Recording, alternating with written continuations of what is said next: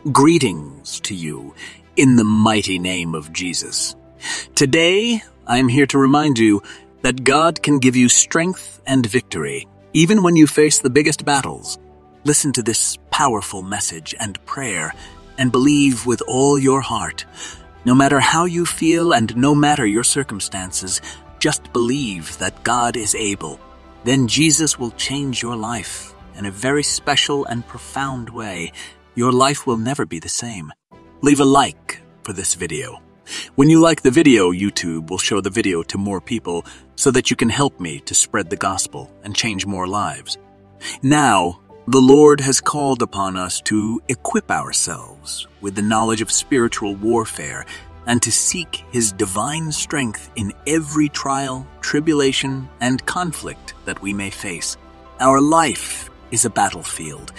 When it's not one thing, it's another. As followers of Christ, we know that we are in constant battle with the forces of evil, and we also understand that our human strength is insufficient for us to face such alone. But we are not alone. Let me repeat, we are not alone. The mighty God is with us, and the power of His word is our weapon.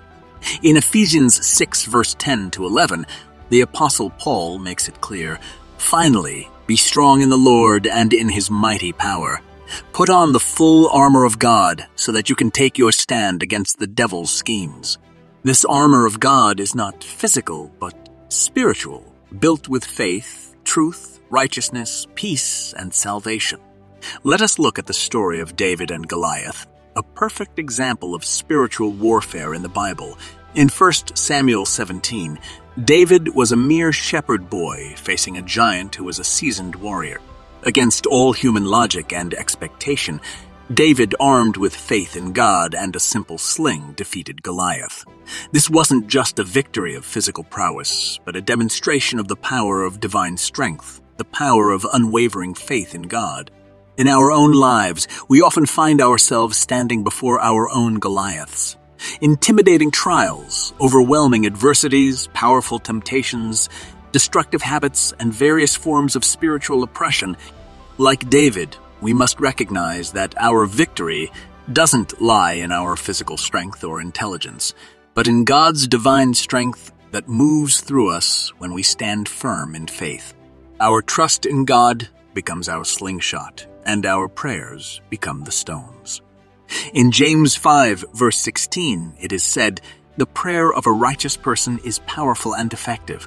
When we pray, we are not merely expressing words or desires. We are engaging in spiritual warfare. Prayer is our connection with God, our line of communication in the battlefield, our spiritual weapon. So how should we pray for divine strength in spiritual warfare? First, acknowledge God's supremacy. Jesus told us to say this in Matthew 6, verse 9 to 10. "Our Father in heaven, hallowed be your name. Your kingdom come, your will be done on earth as it is in heaven." So you should begin your prayer by recognizing God's authority over everything that exists. Second, seek God's divine protection and guidance. The scripture continues in Matthew 6, verse 13 by saying, "Lead us not into temptation, but deliver us from evil." Remember, God is our shield and defender. As we walk through the shadowed valleys of life, we must continually seek His protection and guidance. Thirdly, express your reliance on God. The scripture tells us in Philippians 4, verse 13, "I can do all things through Christ who strengthens me." Our strength is inadequate, but God's strength is infinite. When we lean on Him, He provides us the divine strength to withstand all forms of spiritual warfare. In Luke 18, Jesus shared the parable of the persistent widow to teach us about the need to pray continuously and not lose heart. Our prayers should not be one-time utterances, but constant petitions made with faith. We should pray without ceasing. We should pray fervently.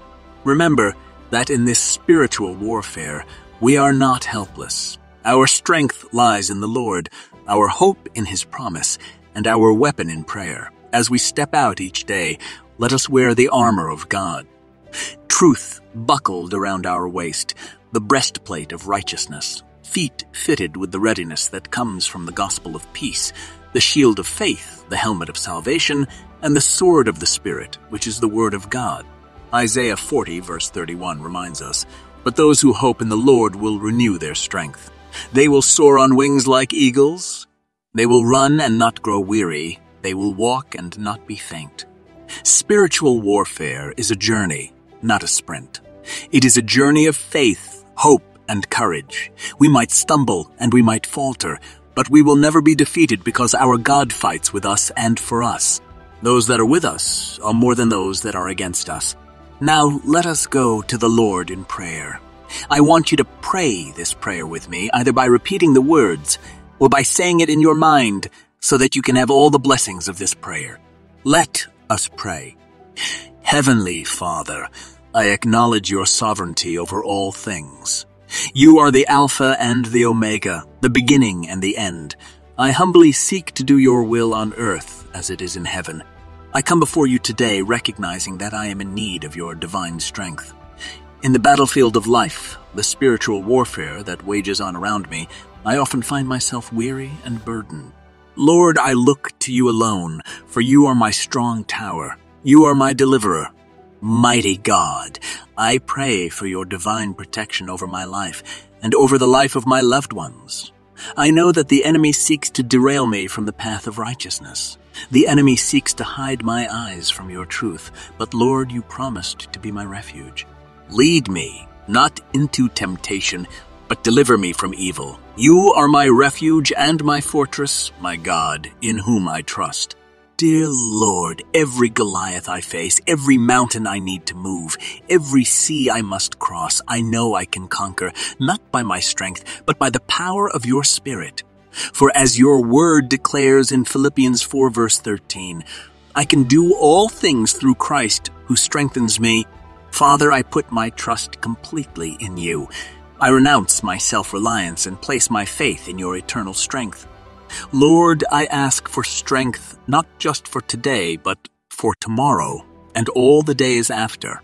I need your strength to face challenges, to love unconditionally, to forgive generously, to serve diligently, and to live righteously. Let your grace be sufficient for me, for your power is made perfect in my weakness.